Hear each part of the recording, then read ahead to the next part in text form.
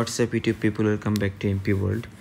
Today I will show you how to add your credit or debit card on your iPhone or on your iOS 13. So today I'm using iOS 13 here at the last update from Apple, and this is my iPhone 11 Pro Max, and I will show you how to add your credit or MasterCard. It can be Visa or it can be MasterCard. So simply tap on settings, and at the top you will get your information here.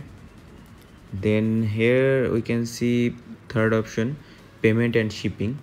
So I have no card, that's why it is showing none here.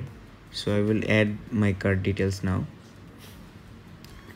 And for adding your card, you have to take your ATM card, and on that card you will get 21 digits number, and you have to enter that 21 digit number.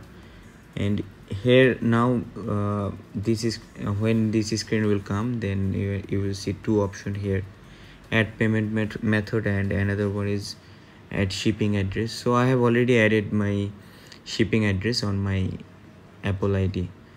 Now I will add my payment details, my card details.